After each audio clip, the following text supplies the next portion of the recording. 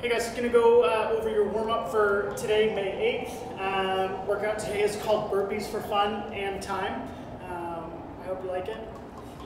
Your warm-up, there are two parts.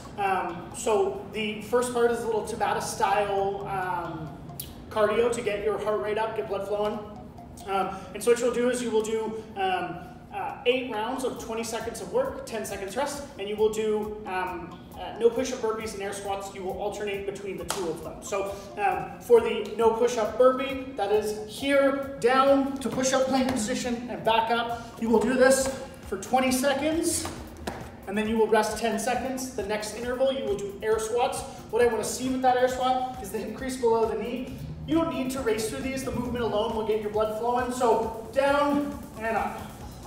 Full depth, hip extension at the top. When you finish that, which will take you 4 minutes, you will then move into 3 rounds for quality of 10 bootstrappers, 10 alternating sky reach, and 5 side plank arch ups per side.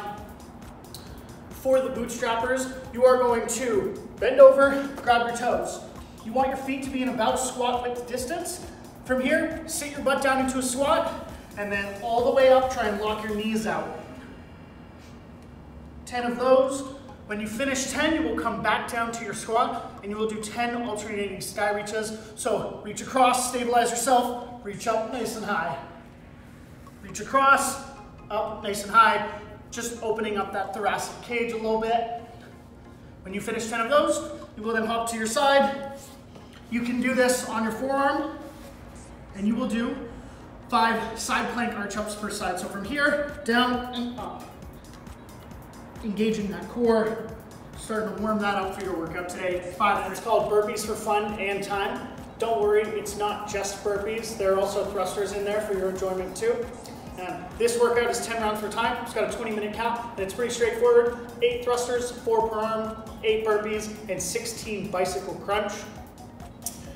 If bicycle crunch are super easy for you, level 5 is going to be a weighted Russian twist. So holding your weight, rotating side to side, going to make it a lot more challenging.